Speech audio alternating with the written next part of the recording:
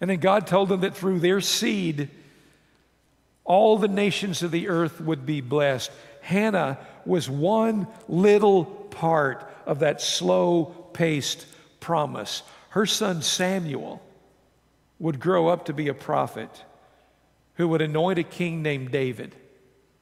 And one of David's descendants would fulfill the promise that God made to Abraham and Sarah centuries before. The climax of that epic occurs 1,000 years later and 20 miles south of Shiloh when Jesus is born.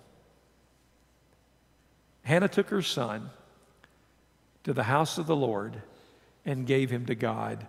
God took his son to the hill of Calvary and gave him to the world. God gave Hannah a son because he needed a prophet to anoint a king whose descendant would rule the world. And he gave his son because you and I needed a Savior.